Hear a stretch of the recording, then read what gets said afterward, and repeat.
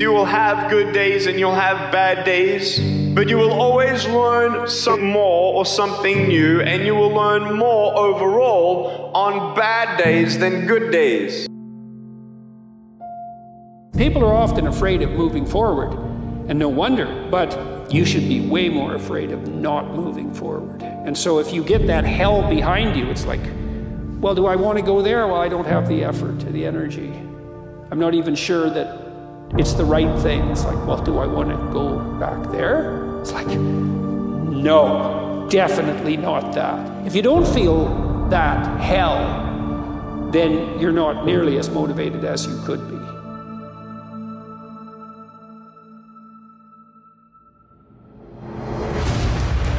The most important step we're ever taking in life is our next one. A lot of us get our feet stuck in concrete. We get our feet stuck in concrete because we're afraid to make enemies. We're afraid to speak what's on our mind. We're afraid of being in that group of people. And when you walk away, we're afraid of what they might say behind your back. All that fear clouds your brain, clouds your thinking. One thing in life, you're gonna always have haters. Embrace them. If you can walk in water, trust me, your haters will say you can walk on water because you can't swim. Learn one thing, shut the noise out. Embrace the fact that people don't like you. It means you're doing something right. Stay hard, stay in the fight. The one thing that you have to understand about mental toughness, there is no one thing. You know what? Every time you decided not to take the right path, you know why you didn't do it? Because it was too damn hard. That's why. That's why people don't take the right path. That's why you ask, what's the one thing? Boy, don't we wish it was that simple. There's no one rule to success. There's no one rule to winning. Those rules are endless. Mental toughness is a continuing battle of what's going on in your head. It's time for you to take your deep dive into the deeper parts of yourself. Uncover the greater parts. So don't judge your success by the masses, what they think of you. Judge yourself by what God told you to do. It matters not how straight the gate, how charged with punishment the scroll. I am the master of my fate. I am the captain of my soul. And those words, I am the master of my fate, I am the captain of my soul, became a mantra for me. What it said is, I'm responsible for the choices that I make in my life. To the future think for a moment. Future think a year from now.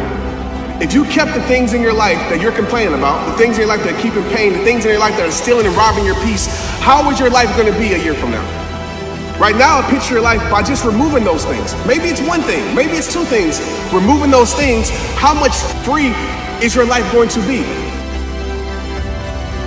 I think that among the things that prevent us from acting is the fear of failure.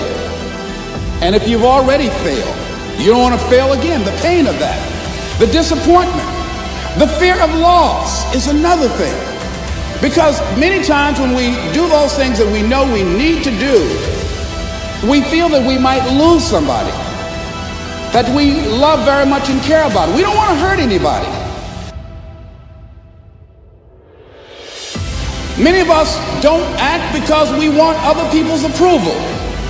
We want everybody to like us and to accept us. And that's not possible. But unless you know three things. Number one, who are you and what your value is? Number two, what is your purpose here in life? And number three, what is your destiny when you're done here? Maybe you need to rename your storm. Yeah, it sucks. But this is going to be sanctified.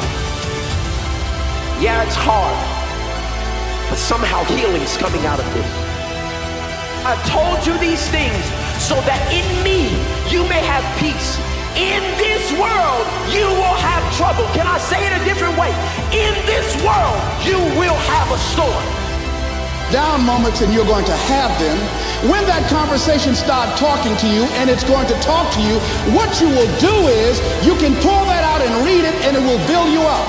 Life will knock you between the eyes.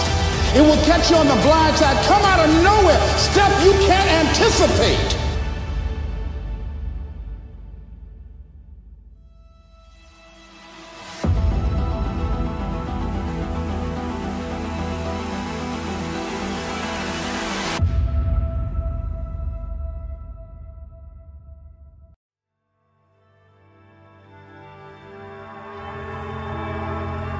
And so the first thing is the power of choice. Finish this sentence for me. I choose to be blissful rather than blank.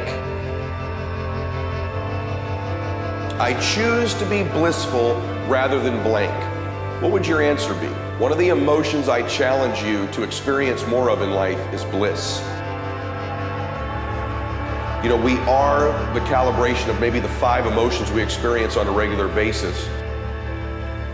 And so if you're experiencing depression, frustration, worry, fear, anxiety, pain on a regular basis, you're gonna have one life.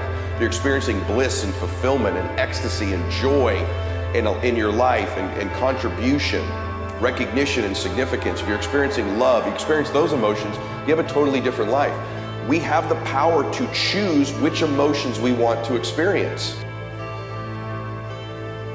Not making a choice is a choice. A non-decision is a decision. If you don't choose consciously to begin to experience the emotions you want,